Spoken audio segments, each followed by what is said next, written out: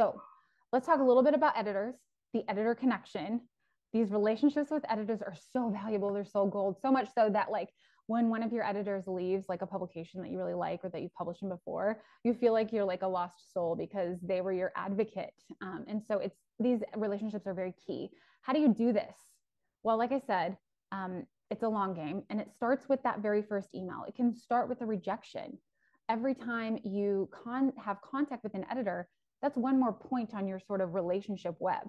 So even if you get a rejection, you've still started that relationship, and you can come back later. You can come back the next month and say, oh, thanks for taking a look at my pitch last month. I've got an idea this month that I think might work better. And you're building that familiarity. So think about it that way instead of like, oh, they rejected me, they hate me, they never want to talk to me, because that's not how they think of it. Okay. Every touch point with an editor is another warm step toward a yes. When people like you and feel connected to you, they're just more likely to say yes. Touch points with editors can include social media convos, LinkedIn connections, responding to their pitch calls, sending pitches and getting rejected, but staying cordial, attending events to meet and make personal connections.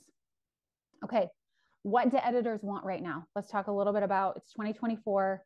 What are they looking for? Some of this is old, some of this is new, okay? They're looking for writers who pay attention. They're looking for people who actually know their magazine or their publication. Somebody that's not pitching what they covered last week or recently.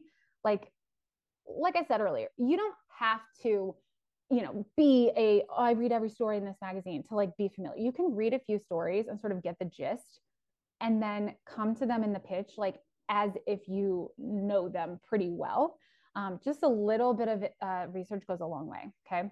And when we're talking about, on that note, when we're talking about your stories, like your most deep personal stories or these most important subjects you want to talk about, it is worth the time it takes to do that investigation. This is not just like, oh, a one and done, like I'm going to write this story in one day. This is like this is important to you. It's worth the time. Like people will spend years on books, but not willing to spend weeks on an article.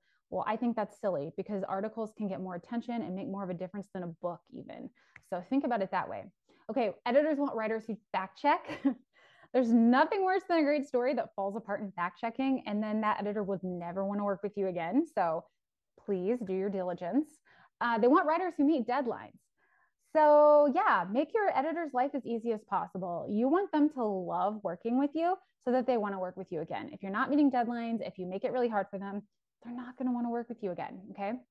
Editors want writers who ask questions. Okay. Newer writers tend to be fearful of asking for clarity or direction. Like I've worked with people and they'll say, oh, what do you think? Like, should I? I'm like, just ask. Just ask. They're people. They'll answer you. It's okay. Like, you're not supposed to know the answer. So don't be afraid to ask questions for clarity and all of that. Editors want writers who are great reporters. Go above and beyond in ensuring that you have the facts and the right perspectives. No matter what you're writing, be a reporter. I don't care if you're writing opinion. I don't care. You need to have the facts about what you're writing. You need to be able to link back to the stats because your opinion is not grounded. Now, we want to make people feel, and there's a whole art to persuasive writing that we're going to go through in the course. But you always need to have that reporter mindset. I think that's so key, and it will make you stand out. Editors are looking for writers that don't have to be the best. Not that you shouldn't be able to write well, of course, but your story idea and the details and the way you approach it are actually more important than your writing skills. Okay. If you've got the story, your writing skills can get fixed in editing. And so that's what I want you to think about as you're pitching your stories. And lastly, editors want writers who are open to editing. Don't be precious if you can help it. Like you got to let those darlings be killed sometimes. And that's just part of it. Like I feel like I don't have a weakness with this. Like I'm okay when my stuff is edited somewhat.